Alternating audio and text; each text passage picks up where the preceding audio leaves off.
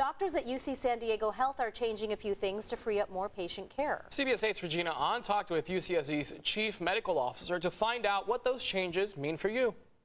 UC Health is taking steps to reframe what the new normal will look like for doctors, nurses, and their patients. Officials tell me now is the time to make appointments if you've been putting them aside during the pandemic. For that, I'm not going to go in and get those things done right now. I'll just wait. But for checkup, checkup was delayed for about, I'd say, half a year as well. This probably sounds familiar, waiting to see a doctor or specialist and putting important checkups on hold.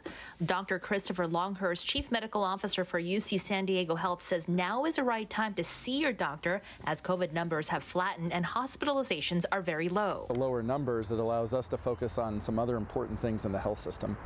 One of the things that we've discovered is many people delayed seeking care during COVID, and unfortunately we're now seeing more cancers at a later stage. Longhurst says with San Diego being past Omicron and heading into warmer months, we need to look at COVID as not being something new and take action when it comes to our health. It's a respiratory virus. We have a lot of circulating respiratory viruses like the flu and RSV, and they tend to come in the wintertime with the largest peak.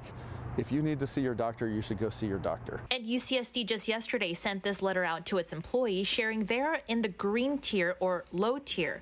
Beginning next Monday, the hospital will not test patients when they first arrive, and testing will be optional for vaccinated employees. However, tests will still be required for unvaccinated employees.